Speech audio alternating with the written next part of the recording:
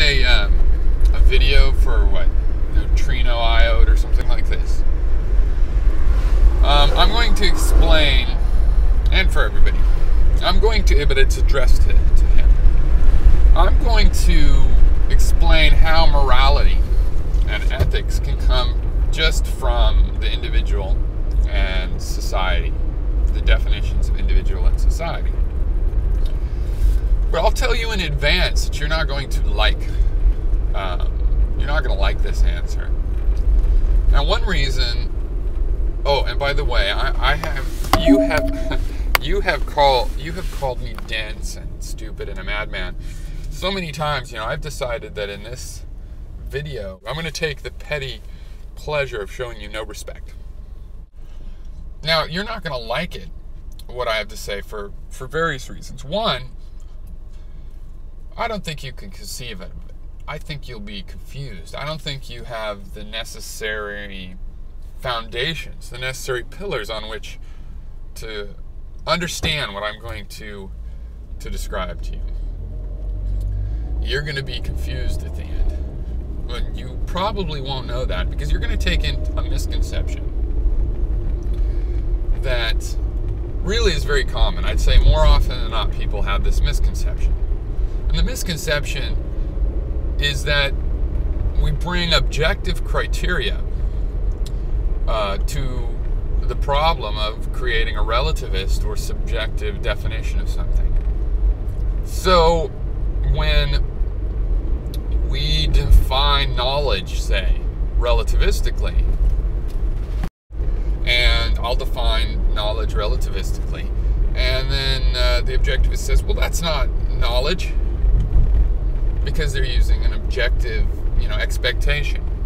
Well, that's how it's going to be with ethics and morality. Some people want to know that they're absolutely morally right when they make a moral judgment. I don't expect that.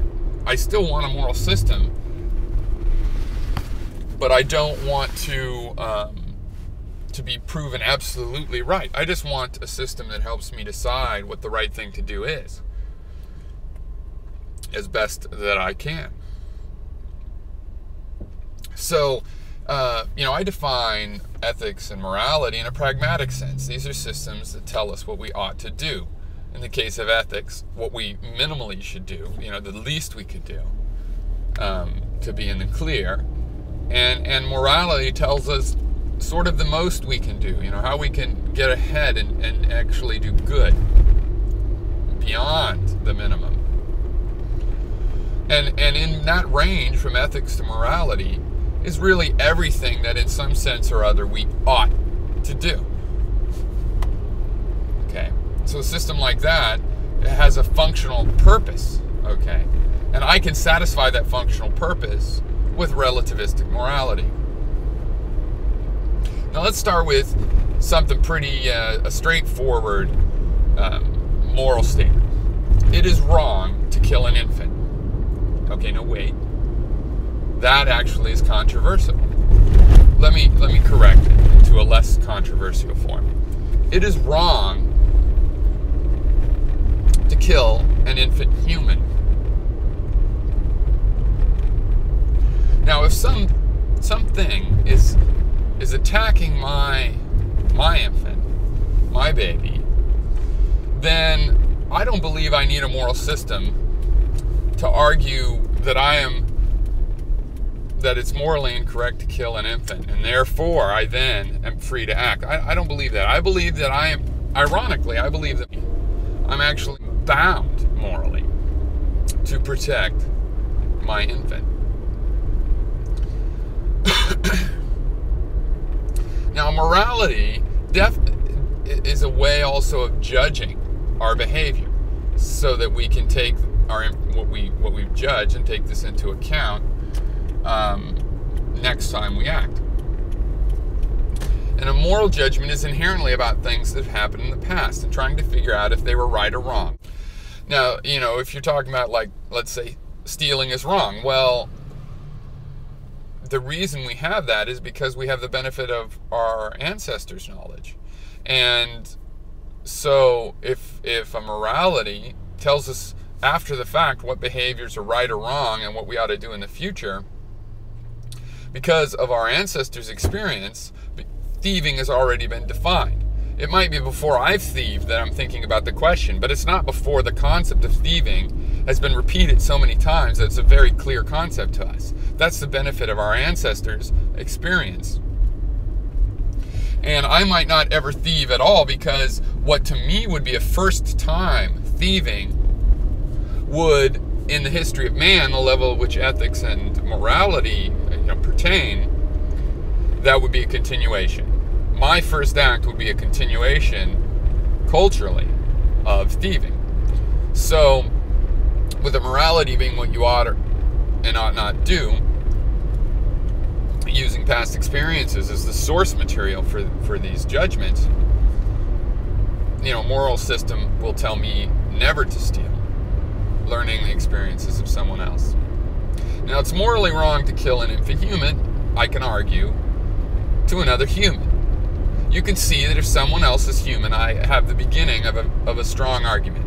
From being human and being their cousin, being that we're cousins and family, I could come up with a pretty compelling argument that you shouldn't kill your own family, and so on, and establish that as a human, you have a frame of reference, like it or not, that you are a human as a human, and I can make a moral argument. But if an alien is coming and attacking my infant, I can't make that moral argument.